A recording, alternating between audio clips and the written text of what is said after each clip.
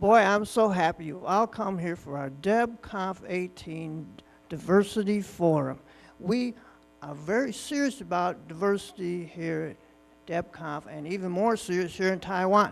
You know what? Some people tried to put us in some side room, but we're not having it. So we got all the broadcasts to every room because diversity is so important for us this time. We're not going to be defeated by any other DebConf for diversity. So I personally invited imacat to lead off our diversity forum.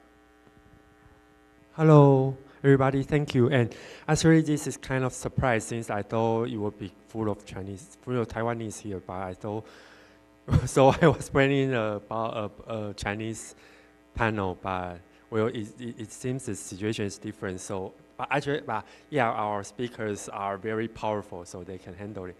So they will come in to the diversity panel. I'm imacat. I past work with the women in FOSS since 2010, and I've been organizing several panels talking about diversity and gender gap. And this year I have joined the Wikimedia Diversity Working Group. So I'm very glad that Judani came to me and said that, well, if we can organize this panel, and yeah, we did it. And I'm also very happy that we can enjoy and invite these speakers, and they have their specialties in their area. And our first speaker would be Asuka. Asuka is from the Migrant. He's a chief editor of Migrant Power magazine, and in Taiwan, migrant workers is a very important issue, and there are hundreds of thousands of migrant workers in Taiwan, but you can very literally see them in all kinds of different places. So I would like to see more of migrant workers also in the conference, in community, and in everywhere else. And also the second speaker will be Abby. Abby is from the transgender activist organization in Taiwan, and she's also a security engineer, and she will share her point of view on the difficulties and situation of transgender in the FOSS. And the third one, Johnny, Johnny is one of my best friends, and she has been working with me on PyLadies Taiwan, and when we started PyLadies Taiwan, and she's now a lead in Girl in Tech. Yeah, and the fourth one, I think, and also Johnny will share us more on gender gap issue. And the fourth one, I think many people here already know her, and Rhonda. And Rhonda is working in Debian for many years, and also she is now currently working to organize a diversity team. And she will share us on the problems and the progress she's currently working on and she's facing here. And so, since we have little time here, so each speaker will have 10 minutes. And yeah, I hope we still have some Q&A time, but I don't know. And yeah, for diversity issue, I think for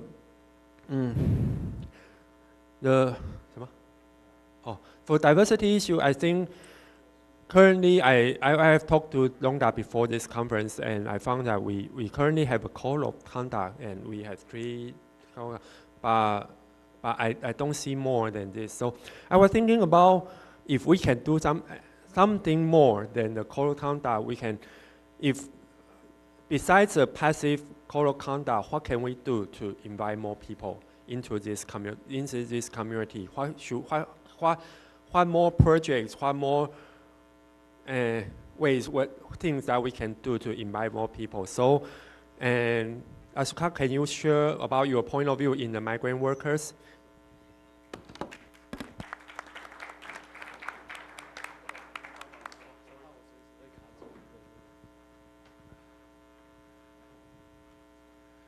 Hello, good morning, everybody. My name is Asuka Lee, and actually my occupation is very special. I'm a journalist, But I think everybody here, maybe you are engineer or hacker, but I'm the editor-in-chief and the founder of an independent media in Taiwan, and it's named Migrant Park. It's the first independent media which focuses on the migrant people community. Migrant people including migrant workers and foreign spouses. And today I want to share everybody about my point of view about migrant people, their disadvantage in information. Because I think everybody here, we are really good in information, good in using PC, Mac, or programming, or do something. But the migrant people group, they are very weak in this kind of part.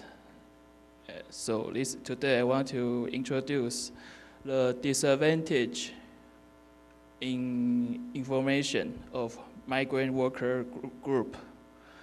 And let me introduce the migrant people status of Taiwan.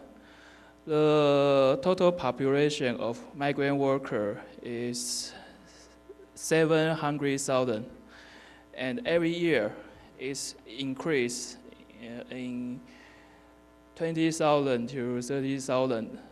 So the total population is increasing and increasing, and I think one day the population will be over than 1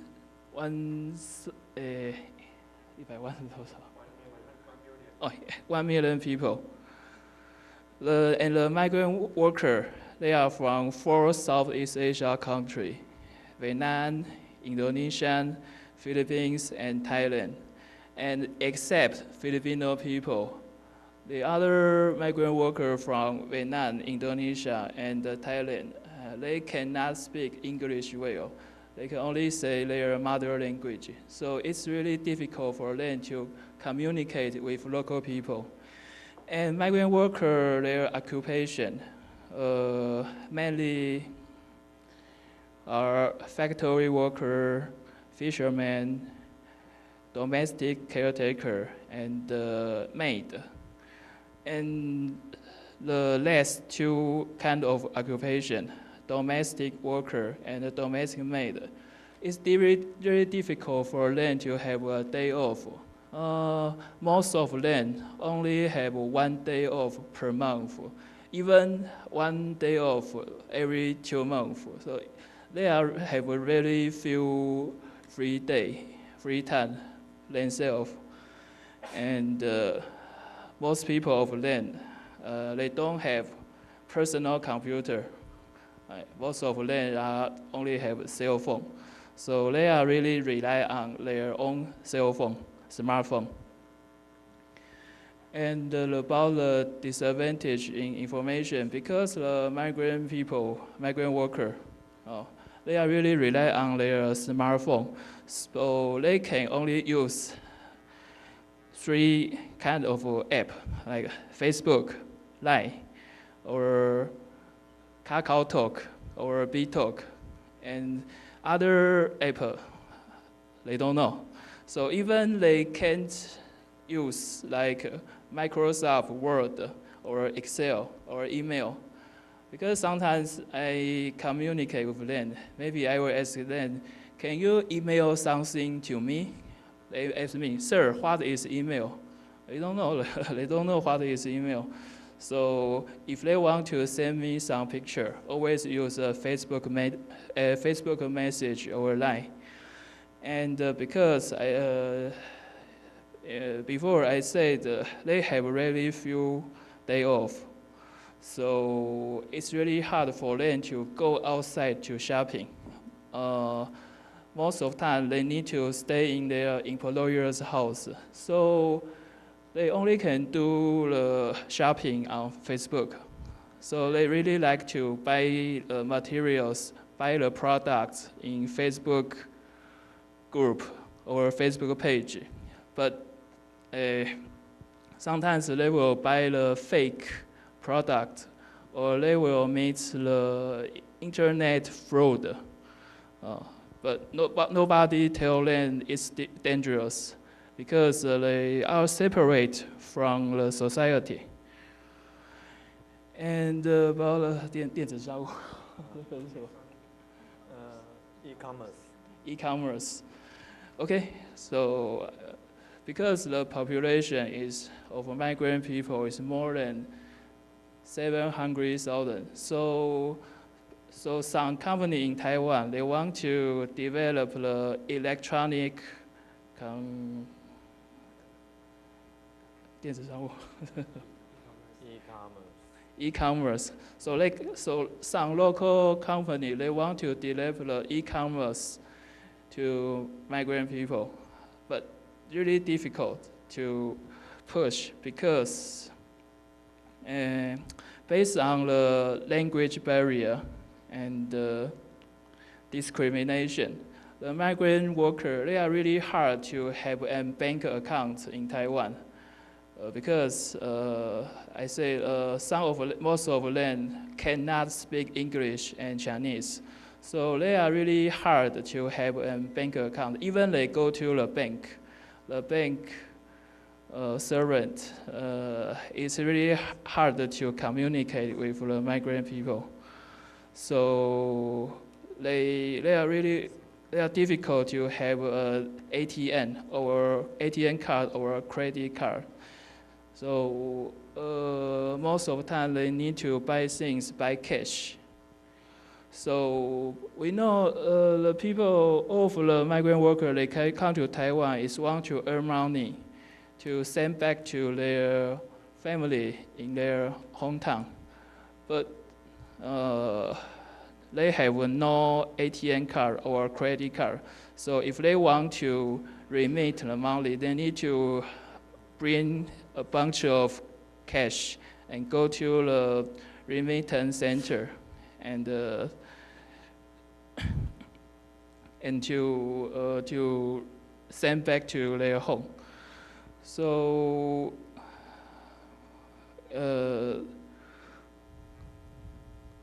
so I think some local company, they want to develop the 电子商务又来了 economic e-commerce, but until now, no local company successfully to push e-commerce to migrant worker group. And maybe some of you will think we can teach them about, we can educate them in information, but it's also difficult because the migrant workers, they have a language barrier and very few day off. And sometimes the limitation from their employer is really important. The employer limit their free day in Taiwan. And because even the people have free times in Taiwan, they like to learn Chinese first, because if they learn Chinese, one day when they go back to their home, they can find a better job. So they are willing to learn language first. So not very interesting in information education. And even their job is not stable, because the caretaker, they take care about the old people, but maybe the old people will die or pass away. So if the old people pass away, the caretaker need to go home. So it's not stable of their job. And finally, if they receive the education, but like I said before, they have no personal computer to use, to practice, because most of them only have a mobile phone, cell phone. So it's really difficult to teach the migrant worker in information. Okay, so this is my share. Sorry for my poor English. Okay, thank you.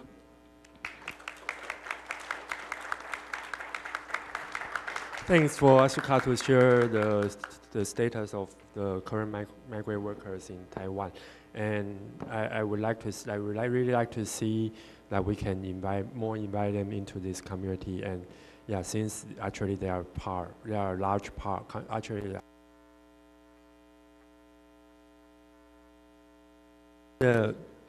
And Abby, could you please?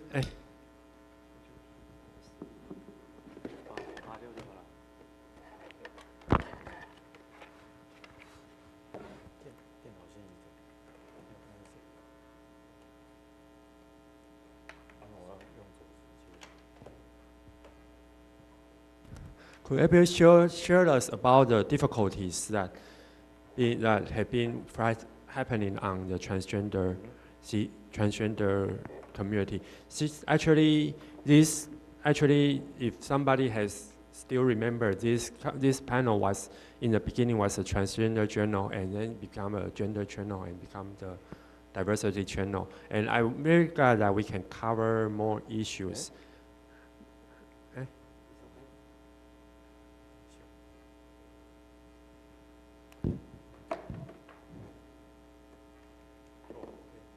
I'm very glad that we can cover more issue here. And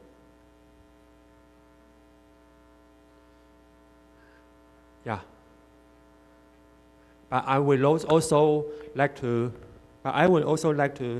bring this issue of transgender women and their problem into discussion. And thank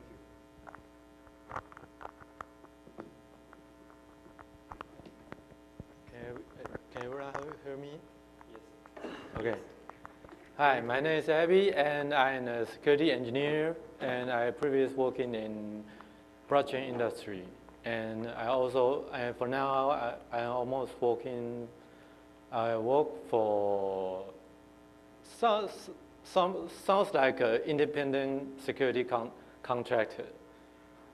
So people hire me to investigate into the companies or the systems to find out if they have any leaks or any, the hackers will do. And I can say I'm a white hat. Okay, so for personally, I'm a transgender woman, which is a very small portion of this today. We have only a handful of people are transgender women today in this conference. And when we talk about gender, we always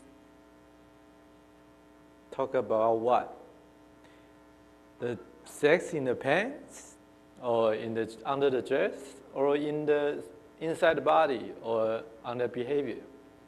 Which kind? Or in our heads? What kind? We don't know.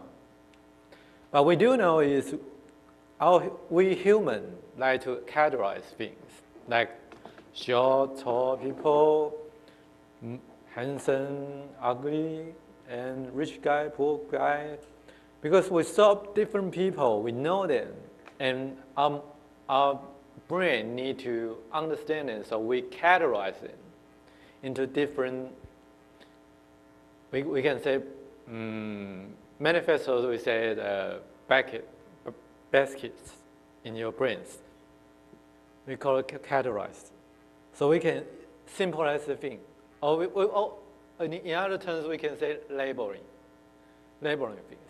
But in the end, we figured out actually in human beings, we don't have any label because each one is unique. You are professional in coding, you are professional in security, and you are special in DevOps, and so on and so on. So everyone is unique. We are all humans. Although maybe I see our audience come from all last 50 years.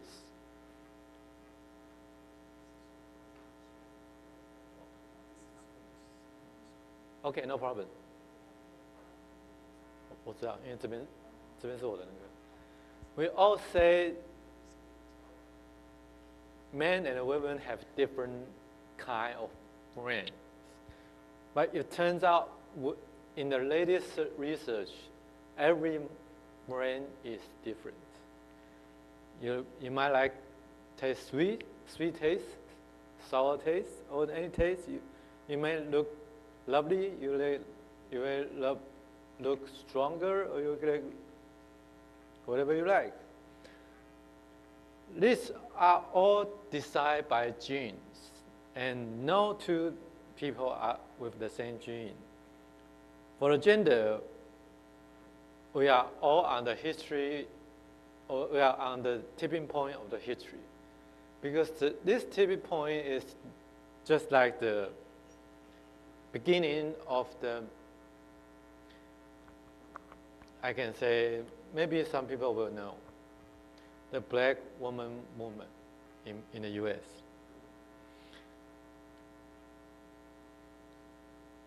Because of the history, we don't know this. We only know, or we learn from the education, we only know men and a woman. And for the other people, like maybe for ourselves, maybe let's play a simple game. How many people think I am a man? Just raise your hand. No problem, that's fine. And how many people think I'm a woman? Raise your hand, please. Thank you so much. And how many people think I am none of both? That's great. And in our brain, in the traditional concept idea, man is in the box, woman in another box, and others in another box. The other box is we call non-binary.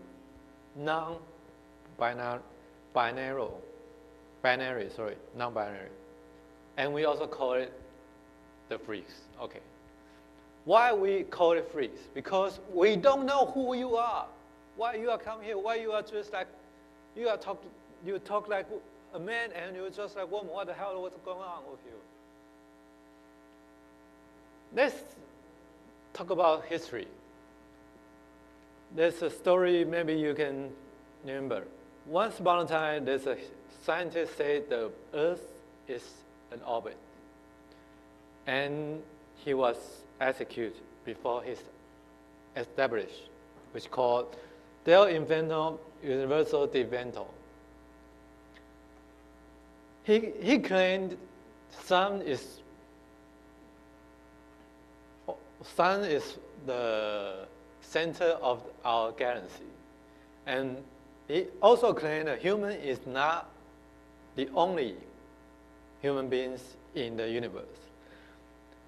This claim is dangerous, violating the church, the religions in the 16th century. So he turned out to be sentenced to fire to death. Okay, now we know the Earth is an orbit, and this is a common sense. But we always fall into our common sense in our area, in our thoughts, in our daily life, in our experience. And through these all things, and we seize all things. Sometimes we can see some dangerous things. We need to eliminate them. This is time I will show you this. I don't know if you ever see this movie. It's called X-Men First Class, and this is the collaboration with human beings and the X-Men. They want to try to avoid a conflict between the American and Cuba. And because the X-Men use their superpower to overpower the humans' weapons, so the human becomes afraid of them, and to stop it, and turn their weapons to the X-Men. And that's where the story begins. In the transgender's world, even for myself, we often seen as freaks.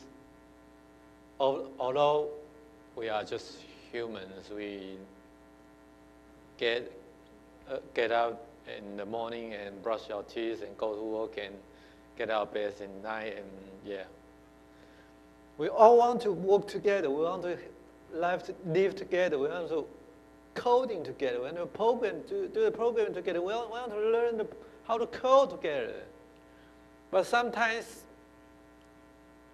we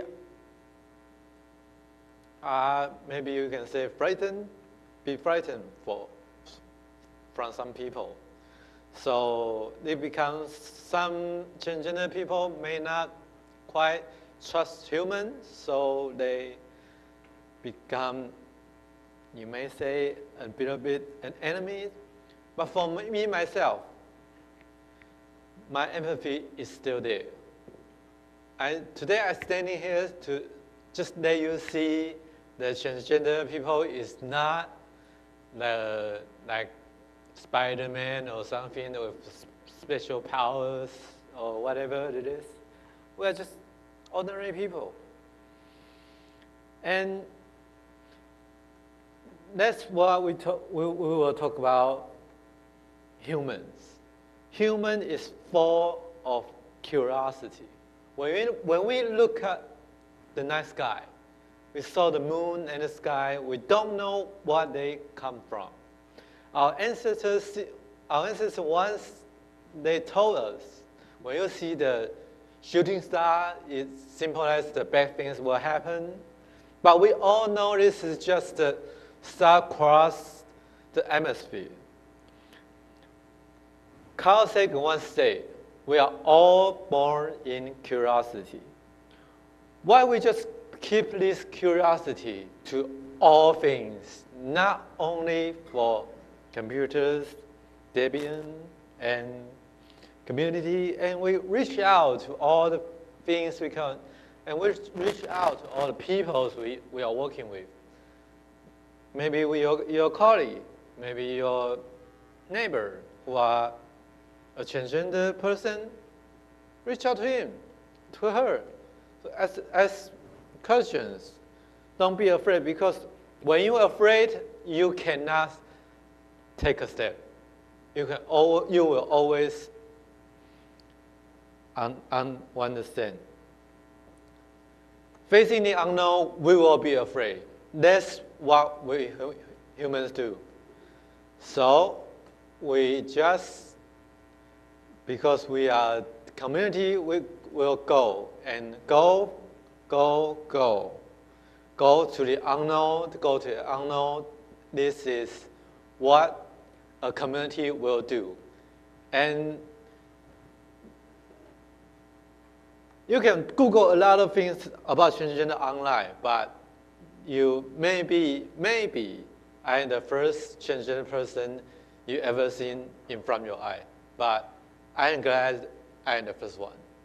But I encourage you to see more people, more transgender people, and more even other genders, communities around you. And that's all for my speech. Thank you all.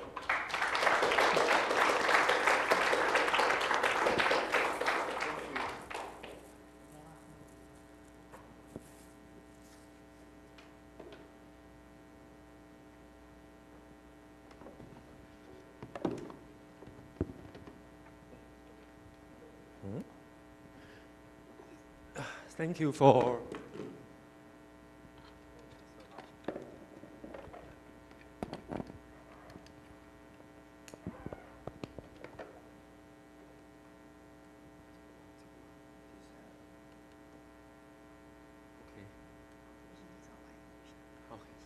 Thank you for Abby sharing about the transgender issue. Actually, I've been working on bringing the transgender women's problem, the issue into the the general women's issue, try to bring it into many different situations. For example, our local feminist group and our also in where I'm currently working with the Wikimedia, Wiki Women.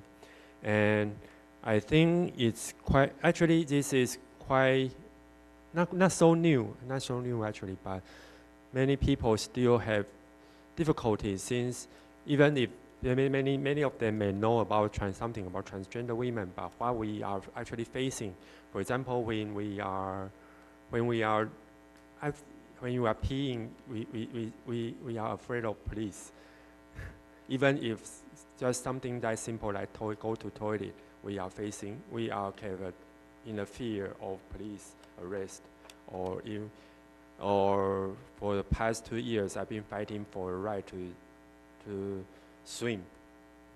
And and many people may know that in many gym, GYM doesn't welcome transgender women. So, yeah. So I hope that we can have more understand. And next will be thank you.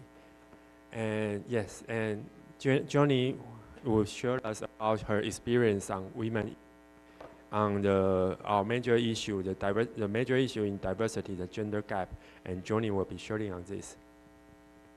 Okay. Hi. Good morning, everyone. Yeah. So I'm very happy to be here, and today I will represent the two Women Who Code Taipei lead to share with you guys about like what we've done in education, in coding education, in the school and out of school. And yeah, I think it's a very good topic today. We can. Oh, sorry. Oh, okay. Sorry. Okay. It's better?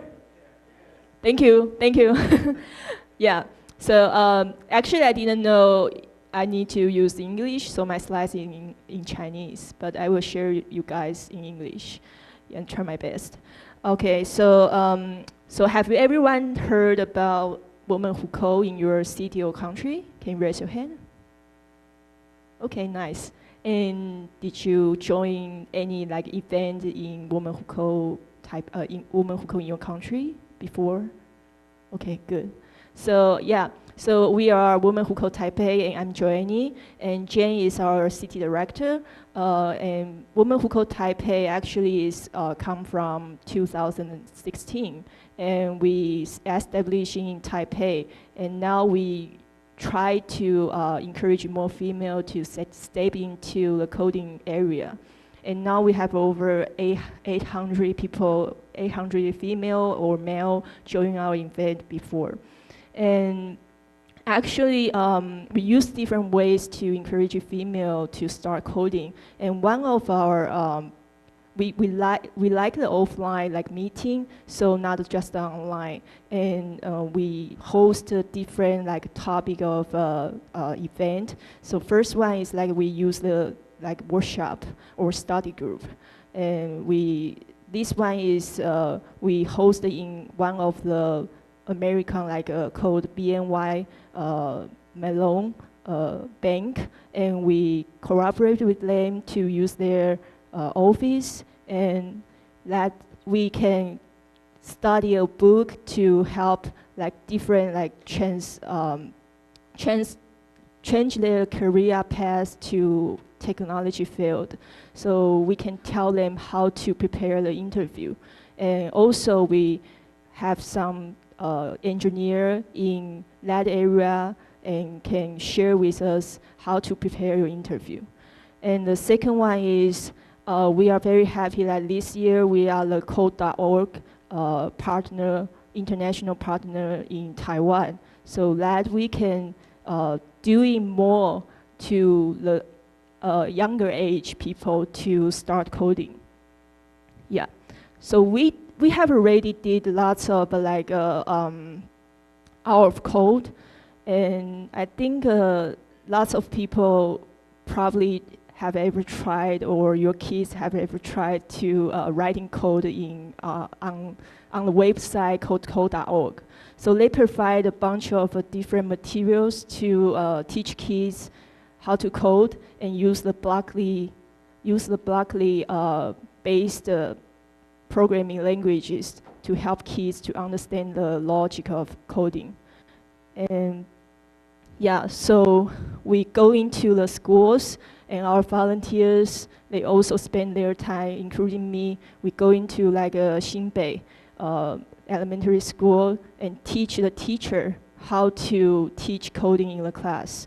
And we also cooperate with some, not only the tech company, we also cooperate with them to tell them, probably their employees, they really want to start coding or know more about what the engineer is doing.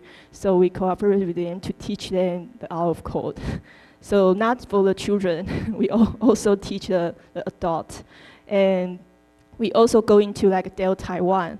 So you can see like the picture we show is all about the female. So it's really interesting that parents, they usually want to know more about coding nowadays.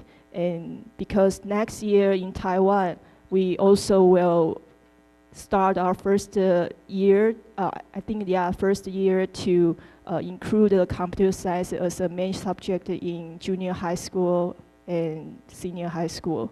So that's the reason why more and more people, they care about this topic issue in today. Yeah.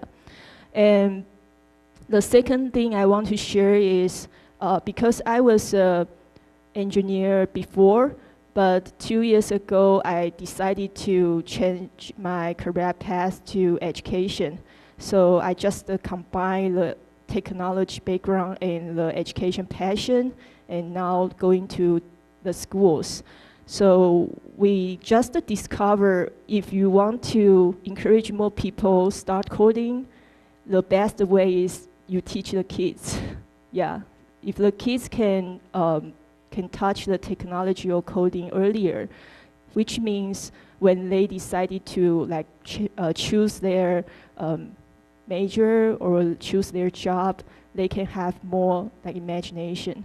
So yeah, so 2 years ago, when I first decided to go to the education area, I searched for like search different like position in Taiwan, and finally I decided to just apply for a job in a school.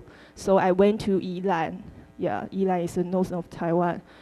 I went to Yilan, Zhaoxi, and become their computer teacher. And this year, I just graduated with the students. Yeah, so I went there just like a normal class. Every week, I spend a whole day and teach over 100 students. They are 8th grades, and now it's 9th grades. So I teach 2 years there, and just practice or gain my experience in the school.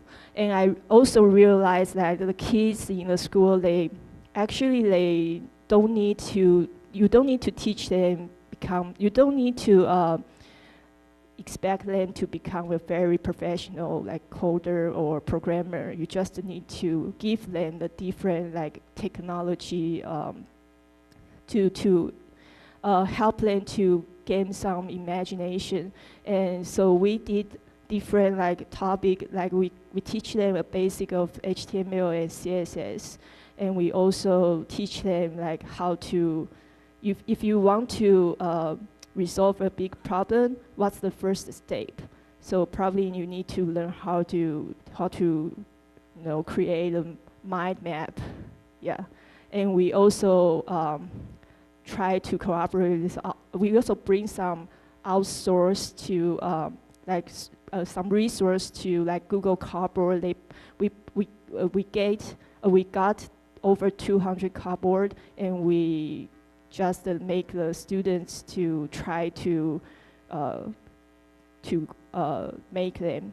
And the interesting is you can try a different way to teach the kids. So like a Google Cardboard, I didn't tell them how to do that step by step. Instead, we ask them to search on the internet, to probably search on the YouTube, to watch the video and then try to make their own one. And we also teach them the Python.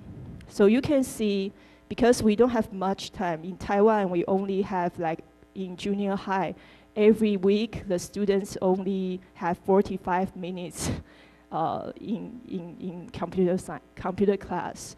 So we didn't have much time. So that's why we just teach them based on the projects. Yeah. So the consequence is there is one student, he made an app by using like App Inventor, and then try to make an app to teach the grandma in Kaohsiung how to use the mobile phone. Yeah. So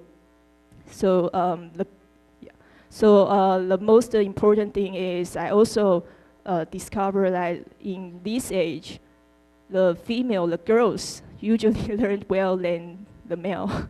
Yeah, probably it's because girls are more concentrated on the class.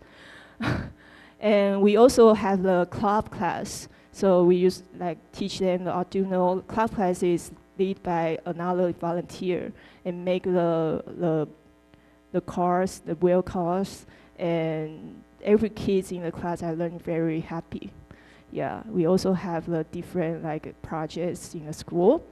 And so what I really want to share is, first thing is we probably based on Taipei, based in Taipei, but we worked very hard to make more people to start knowing what we are doing and trying to reduce the barriers. So people probably will feel, wow, coding is very difficult.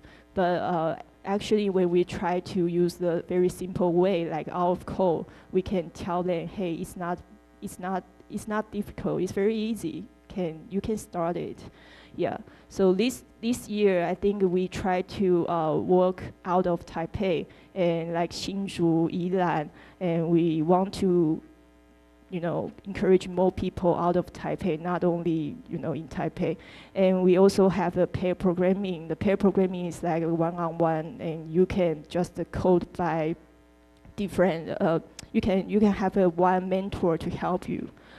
And yeah, so this one is our plan this year. We want to have a local coding club, but now we really need a sponsorship, and volunteers can help us to start a local coding club. Yeah. So if anyone in here, you have any resource or you have time, can support us. So feel free to contact me. Yeah. So we also have to collaborate with bookstore in Taiwan to bring because I think reading ability is very important on coding. So that's why I just use this one. Yeah, just host this event. Yeah. So because I don't have many time, so probably later we can interact more. Okay. So thank you, everyone. Thank you. Hello. Thank you, John. Hello. Wait. Hello. Hey. Thank you, Johnny, for sharing us. And actually, yes, it's very important to reduce the gender gap. It's very important from education. And yes, and sorry. And I hope that we still have 5 more minutes. So, yeah, Johnny and it's not Johnny, Rhonda.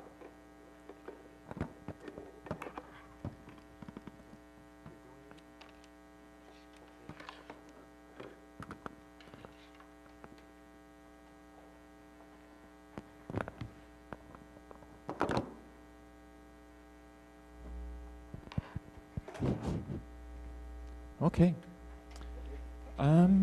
Thanks for being here and for having me on the panel. My name is Rhonda. My pronouns are she. and I'm with the Debian project since 2000 or even longer, but official Debian developer since 2000. By 2004 and about, I realized that I'm trans, and that was also about the time when the Debian Women project was founded.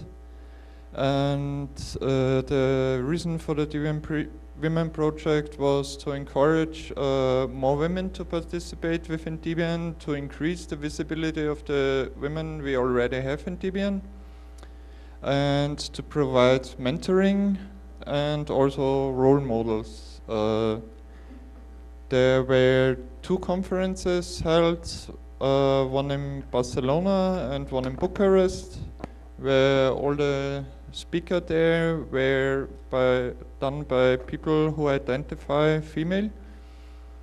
And yeah, the Debian Women project is still around. Then there's the second point.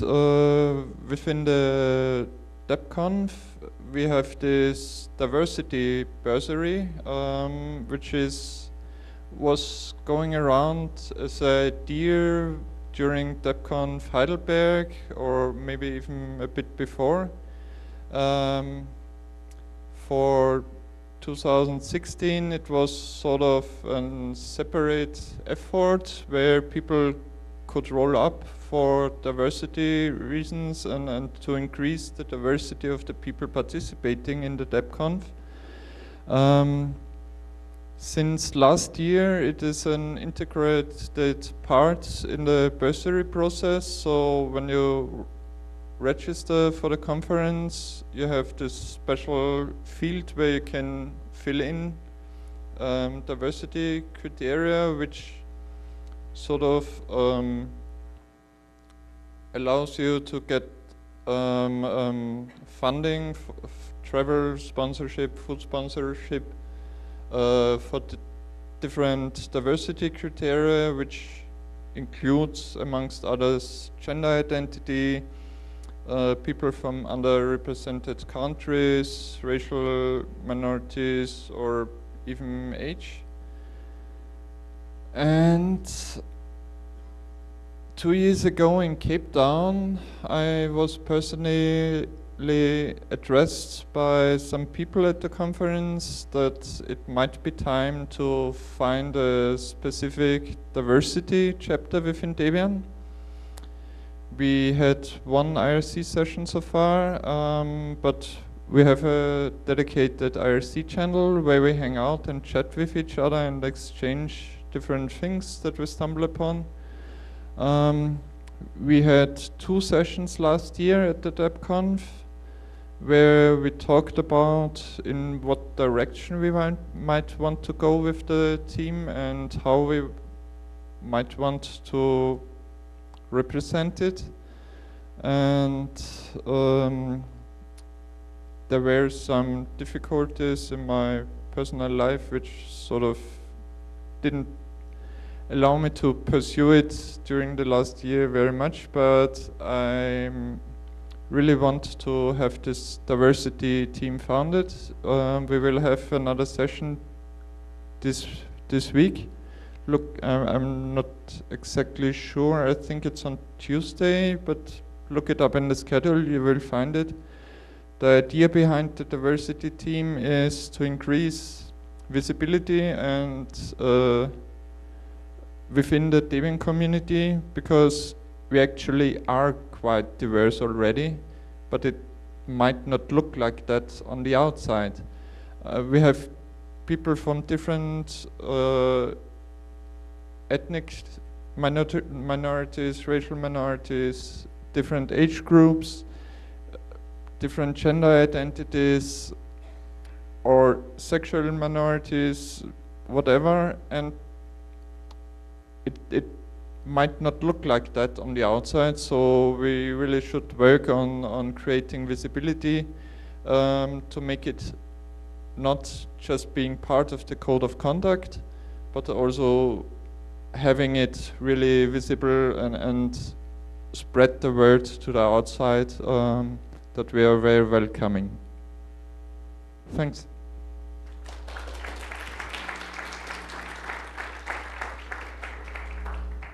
Thanks, and I wish we can have some QA, but I suppose our time is up. So, is this okay? I think the Mr. Tang is waiting there. Okay, and one or two questions. Any one or two questions?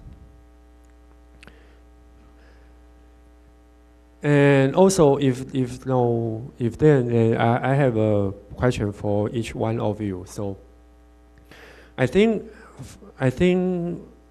and I'm very admire of what Rhonda has done in the past in the Debian community, but I still can see the gap between the gender gap and also other communities gap. So, a short question in 1 minute or even 30 seconds, be sure, okay? So, what do you think we should do besides the code of conduct to see more different faces? For example, to see more women here, to see more women, to see more transgender, to see more, for example, the different language people, Indian language. What do you think? What should we do in addition to code of conduct? And who wants first?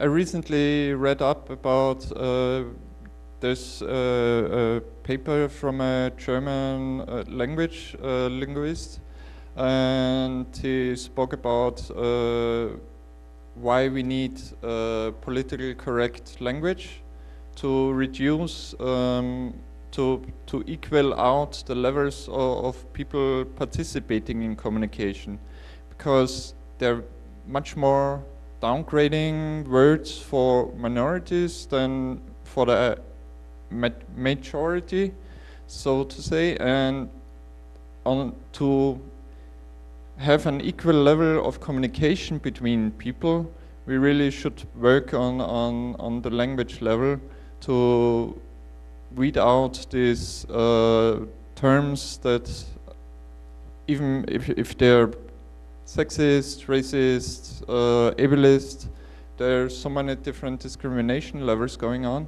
and we have to raise the awareness what we do with language and how it affects other people. Thank you. I will interpret this as we need to have more clear plans, and yeah, and. Okay, so I think from my experiences, the face-to-face interaction is the most powerful things. Like today, I'm staying here, I can see everyone in this room, right? So I think if you want to change, or you want to, like the gender issue, you want to change the gender issue, you want to improve it, the face-to-face interaction is the most important. Because people, you talk to the people and you get some feedback from the people, and if you have a discussion, which means you have a chance, you have an opportunity can change the people's mind. Yeah. Thank you. Face-to-face is very important, and I see that many people are now watching her. Just kidding. Okay, Abby, and which steps should we be taken to get more people? Actually, I think there are only two requirements we need to take, two actions we need to take. One is we must have empathy to everyone, because everyone is all of us. And the second is, don't think you know everything, because when you know more, you will know you know less. I don't know if you get it. You know more and you will know you know less. If you know more, so you know that many things you don't know. And there are the two key points I want to take out. And I hope you just keep in mind empathy and you don't know anything. That's all. Thank you. Thank you. Thank you for everybody's share. And just some advertisement. And Yongda is organizing a diversity team, and we do really need more voices, especially from different people. So please come join us, and yeah, we will have a more thorough discussion on our progress and what we can do here. Thank you.